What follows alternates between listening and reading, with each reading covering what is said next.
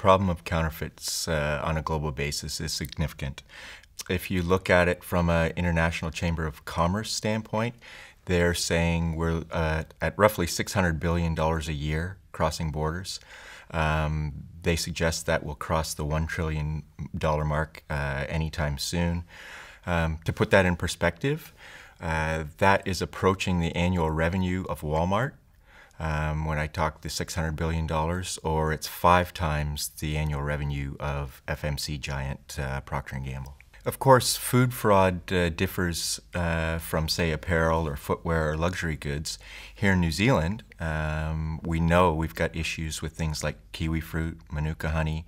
That's not to say that apparel isn't also affected. I certainly know that brands like Karen Walker have been affected by the counterfeiters. And we've got some other big brands that we need to keep an eye on.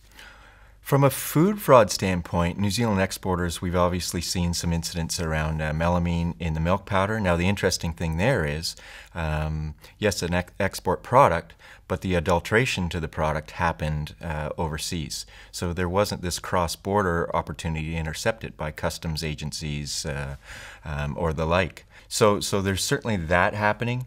I mentioned manuka honey and kiwi fruit earlier. We know that manuka honey, the amount that can be produced here in New Zealand or in Tasmania, the combined volume, there's 5 times as much being sold globally as we produce in our 2 countries, Australia and New Zealand. So it just goes to show the issue. Of concern to New Zealand, obviously, or maybe not so obviously, is the fact that there's this whole country of origin thing that happens. So if a brand is affected, certainly the retailer selling the product sees the issue and gets hit by it. The brand owner gets hit by it.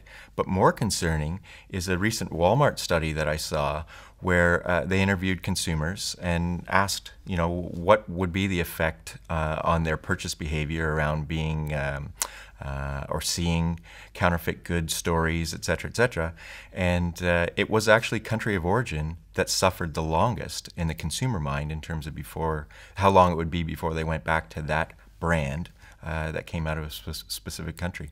From a brand protection standpoint, what can the brand owner do to be more proactive? I think that's the key word. Up to this point, a lot of the activities have been very reactive, very legally focused around copyright, trademark, patent, things like that.